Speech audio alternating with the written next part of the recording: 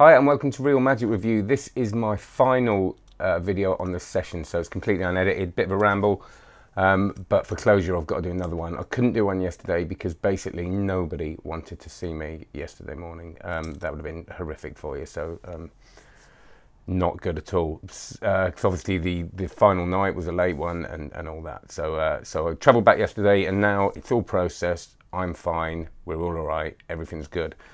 So I'm just going to run through what I saw on the last day and some very brief thoughts. So, okay, so first of all, it's dealer day. So the way the session works is you don't really have any dealers. Vanishing Inc have their stand set up for the whole thing, clearly for a good reason. And then you have dealers on the last day. And what I like, see, I haven't been to this session for a few years, so I know it's grown to be a very large thing. And what I was expecting was loads of dealers and that kind of exhausting, kind of overwhelming sensory overload of magic stuff, and it still had that nice chilled feel. It was a small room. There was no tat there, which is always nice. You know, I don't know whether it's that things are changing a little bit. You can't get away with selling tat these days because obviously there's a lot more online reviews and stuff like that. But I just noticed that there seemed to be a lot more quality there. So, which is good in a way, but bad because you want to buy literally everything. And I'm very good these days. That's another thing that's changed in 4 years. Usually I'd spend money I didn't have and, like I said, walk away with lots of guilt and shame. But a couple of nice things, which I'll talk about on other reviews. Card chart was there with all this stuff. His stuff's great, isn't it? And yeah, I'm not going to go through all the dealers actually because that would be tedious. So after that was had a bit of a look around there. Jared Kopf lecture. Now, on the first day, Jared did a lecture which wasn't really my kind of thing, like I said on day one. This was very much more my kind of thing. This was about Vernon, so he did a lot on the cups and balls, cards up the sleeve, all these routines that I love, and really picked them apart. And this isn't a criticism because I still love this.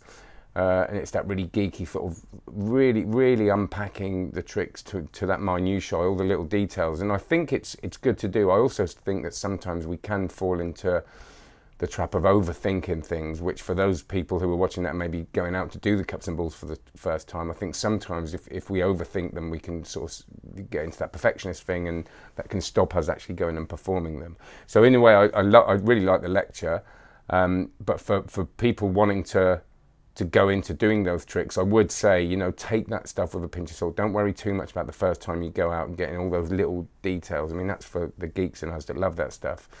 But it was really good, and an incredible Vernon impression. He does this bit where he turns around and almost looks like he's having a bit of a kind of moment, and sort of goes like that, and then comes back and he's Vernon. Now that is risky, you know, like, because if you do that thing of going off, turning around and getting into character, if you don't pull that off, it can be really awkward and embarrassing and like, oh God.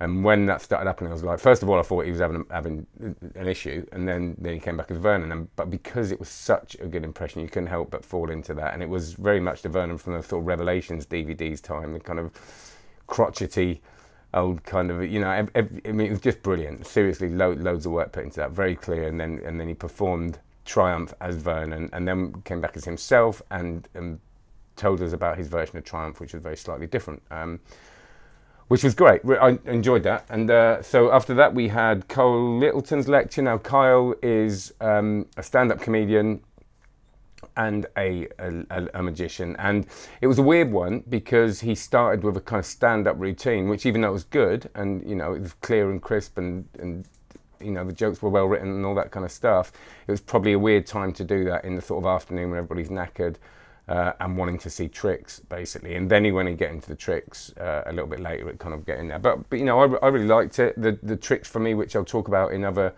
DVDs, were nice, kind of what's the word I'm looking for? Like, I can't think of anything, but I'm just going to review the things. But you know, things like when you get chewing gum and change it to a different chewing gum and another one. It's a kind of cute thing, okay? And that was his tricks were kind of quirky. That's the word, quirky and nice. Then we had the Sunday session. Right, I've got some notes here. The Sunday session was great. So every Saturday, that was like about you know, when they get about 3 or 4 people who all do a bit. You had Mark Kirsten, right? So Mark Kirsten, I reviewed his tricks with your phone PDF. So, and that's what he does. He's a tech genius, really.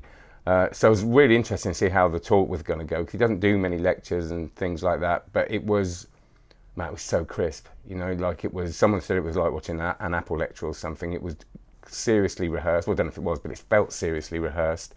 Had a great rhythm to it. Mark looked good, really confident. It was funny, and he was talking about Wikitest, which even though I'd reviewed tricks with your phone, I hadn't looked at Wikitest, because I'm kind of one of those people that doesn't get too much into app magic. But man, it's seriously good. If you haven't checked out Wikitest, it absolutely fooled me. And then when he went into the workings of it, it's not surprising it fooled me, because I think it would fool anybody. I don't think anybody could work that out, especially when it happens on someone else's phone. That sort of thinking is the stuff that will move app magic forward, because app magic for me mostly is a little bit like, people are going to say it's just an app, but with this one it's not, because it happens on their phone. So really, Wikitest is just a joy, and I want to get it. After that, it was James Wen. James I haven't seen on stage ever. I've seen him on TV and do all that stuff, and he had a really lovely card to wallet idea on a card to wallet, and I love things like that, because it's a trick that so many of us do, and I do it in a really basic way. Pick a card, sign it, ends up in my wallet. Yeah, you know, which is great for lay people, but this was added another layer to it, which I thought made it feel a bit more of a journey. So her routine in itself, and it's always nice to do that, because it gives you more routines, and it takes something you do and you can adapt it. So I recommend looking at that. I don't know where you can find that routine, but I'm sure you can ask him, email him, and he'll tell you. Oh yeah, Elderfield. It was, oh man, what's his, hang on. Don't know his first name, so sorry. So he did a couple of really nice tricks, but loads of energy, maybe a little bit too much energy for me at that time, because I was literally exhausted. But that was, yeah, he did a really nice, really interesting card thing with a visual kind of illusion, which I'm sure he sells. So have a look at that. But Ben Seidman was next, and Ben Seidman, as I said before, had this brilliant show that we'd seen the night before, and he was just, again, fooled the anime. He unpacked one of his tarot card trick that he did the night before, which is just so good. He did a cold read in it, and I was convinced there'd been some pre-show there. It was that good, and he explained how he did it, and it wasn't pre-show, it was literally a cold read, and so that was quite inspiring. And he's doing this tarot card trick, which he's released for lectures, but I think is coming out maybe, I think, through Vanishing Inc at some point. Which so look out for that, because it's really good. It's kind of like a little bit like the old one where you match the ESB symbols. Someone's in front of you, and you deal one card out, and then they deal the card out. So you go first, but then you match the symbols. But with all this cold reading stuff and with tarot, gave it a lot more meaning and made it a lot more of a kind of showpiece. And then he did this. He did a couple of things. He did this complete coin vanish, which was ridiculously good. And but he did a really amazing coins across, based on Daryl's coins across. And I've always looked, whenever I see a coins across and there's kind of 5 coins on one side and 5 coins on the other, I think that's going to be that really long, tedious, confusing coins across, but not at all. It absolutely fooled me, and it was beautiful, and it was well routined, and it built up to a finale, because Ben Seidman's one of those people that knows about building up to it, you know, the structure of a routine. And just was absolutely beautiful and was gimmickless, and I can't wait to now go back to the Daryl book, play with that, remember his work on it, and I'm sure that'll be released at some point. I think it's in his lecture notes, so really recommended. And then we move on later to the gala show.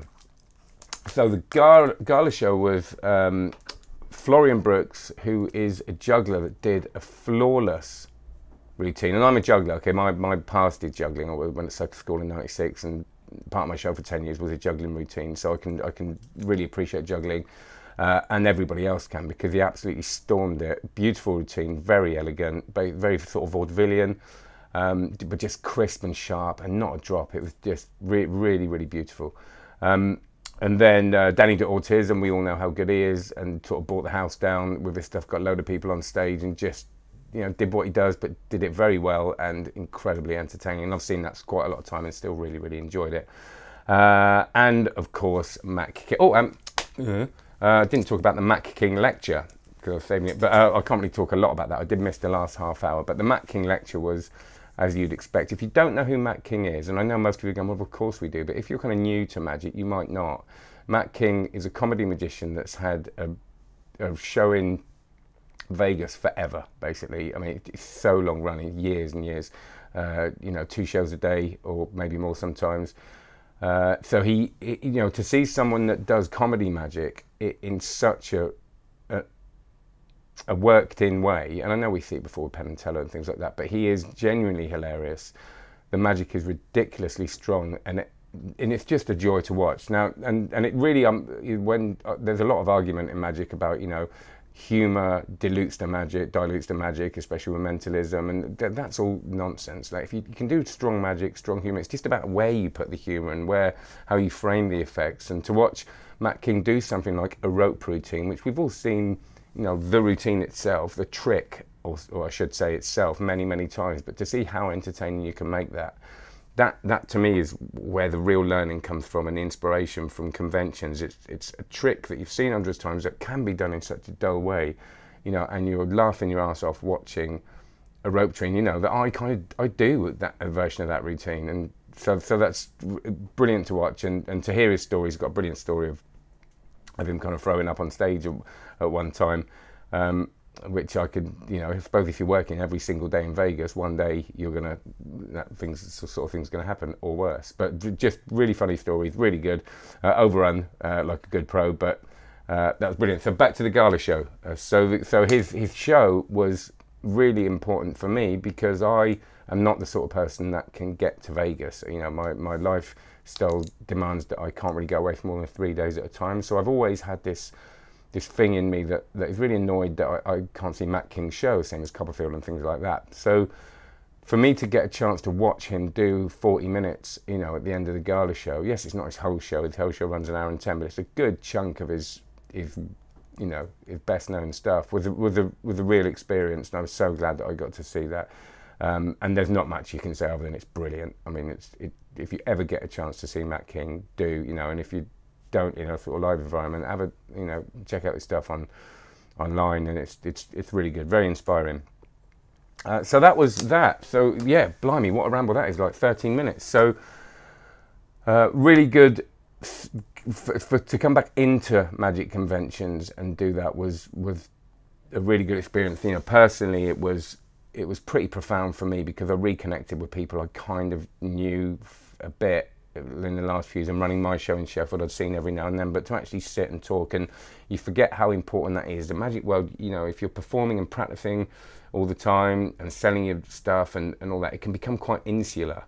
And I think that connecting with people for 3 days and does refresh you in more ways than just the magic side of things. You have conversations that lead on to other conversations. I sat at breakfast with people I never even heard of that were actually quite well known. I sat and talked to someone that wrote for Genie magazine and wrote reviews, so I had conversations around that. So it wasn't just about meeting the magicians, it was meeting the other people that you wouldn't really plan to meet. And one of the things I would say in magic conventions, I think what I used to do is make a beeline for the people I wanted to meet when I was younger in a kind of networky way, and that always failed. And now I don't do that. It's just kind of seeing who you meet and being open to everyone, and that experience was a lot richer for me and probably a lot more useful without me trying to make it so. So got some other news as well, which I'm going to talk about in the next video. So the next video is going to be a review, and I've got a bit of news, a bit of change that's happening, or development of this review show, which is much needed. So thanks very much. I hope you enjoyed the session. I hope you enjoyed my rambles. The next one will be less rambly, but thank you. Any questions at all, just put it in the comments, all right? Thanks very much. Bye.